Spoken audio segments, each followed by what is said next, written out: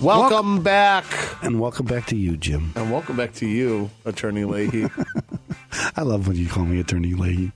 I'm looking right in the camera right now. Because, ladies and gentlemen, we record this show. That's right. And you can watch all of this stuff on ChicagoTaxTeam.com. So the two segments that we actually do now are the blog, which is segment, where you write.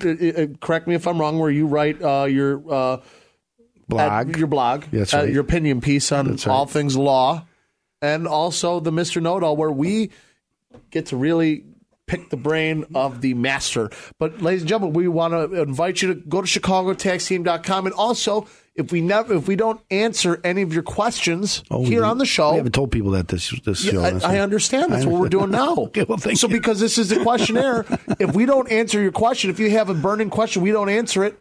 What's the hotline? The hotline number is 312-262-5614. And is that the same one where you can book a hot dog? That is not. Oh, yeah, you can. You can reserve a hot dog for Joe Walsh's event. For the Joe Walsh event, and I will reserve a hot dog. You get right up in line. You get to cut in front of everybody. Because here's where it works. When I do the hot dog stand, I am always the first one. I always eat the first hot dog because then I'm busy and I don't have time to eat a hot dog. And I love those hot dogs. And it shows.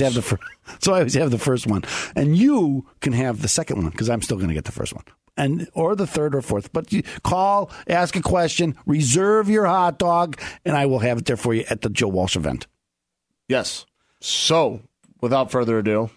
And now, here's that man with a head just crammed full of knowledge, Mr. Know-It-All. That's right, ladies and gentlemen, Mr. Know-It-All. The segment where if we answer your question, you get a free car from Attorney Stephen Leahy.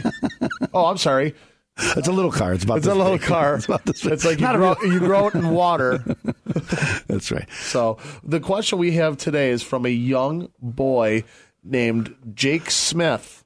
Wow. And I love when young boys have IRS questions. It's because they listen to the show. Isn't this amazing? We actually have young listeners. So look, ladies and gentlemen, we got a listener right now that's sending us an email, a young kid. It says he's about 12 years old. Sending it. Isn't that amazing? He might be asking. I don't believe it. But can I get your autograph, sir? It's not for me. It's for my dad.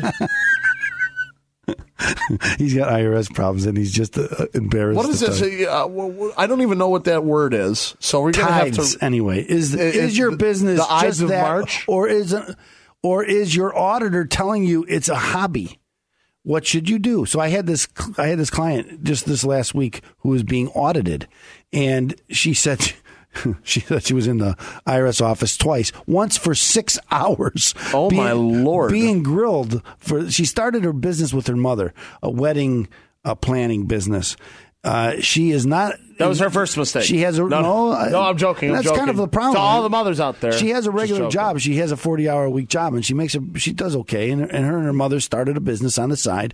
And it's like most businesses, it's hard to get up and moving and make money.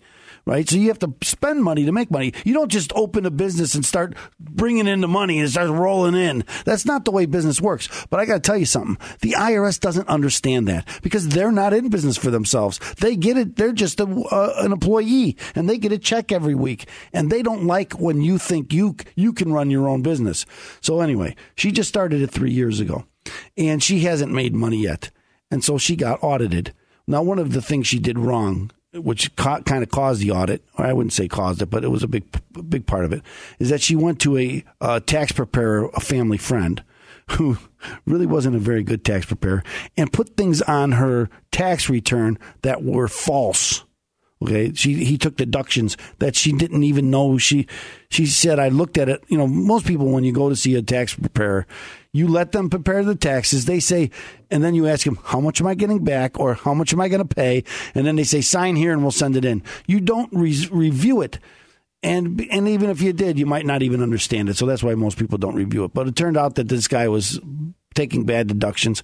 But she also had a lot of good deductions because she started this business. And the IRS said, no, this is a hobby. You don't get any of those deductions. And they came back after. Didn't we have a previous episode, which you can see on ChicagoTaxTeam.com, well, that's where we were talking about this Wicked Tuna. That's right. So we had the Wicked Tuna episode where they said, the IRS says this is a hobby. Nobody does this for a hobby. I'm trying to make a living.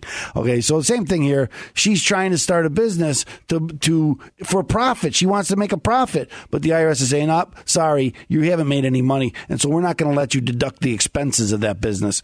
Well, if I can't deduct the expenses of the business, I'm never really going to be able to start a business, right? Because how am I can't take my own money and put it in there and not be able to deduct it because it'll just cost too much. And so this is a problem. And this is why never go see the IRS by yourself. Audits are, people say, well, I didn't do anything wrong. Why shouldn't I go see the IRS by yourself? Because then you'll be like my client and sit there for 6 hours. And at the end of it, she's crying like a little girl. And they're just soaking it up. They're loving it. The IRS, the woman. She said she was the meanest woman I ever met. Okay, and then she's the one that's passing judgment on her and making her pay, and her bill came out to be more than $30,000. Okay, so now she came to us. Did you go in and you help them? Well, we're helping her now. We haven't gotten a remedy yet, but we're working on it, and we'll get a good. Well, guess what, ladies and gentlemen? If you have the meanest, orneriest person at the IRS, anyway, I hope that answers her question. Thank you, Mr. Know-It-All. If you have the meanest, orneriest, is that the proper way? Is good, orneriest. Yes. Tax person at the IRS coming after you. Yes. You got one guy in your corner. Let me tell you who that is. That's Stephen Leahy, and he's going to fight for you. Fight for Chicago. You got to have someone fighting for you. You got to have someone fighting That's right. Ladies and gentlemen, remember 312-664-6649. This man will fight for you. And stay tuned, ladies and gentlemen, because after the commercial break, we're going to wrap this show up with a little bit of fun. So stay tuned on AM 560. The Answer.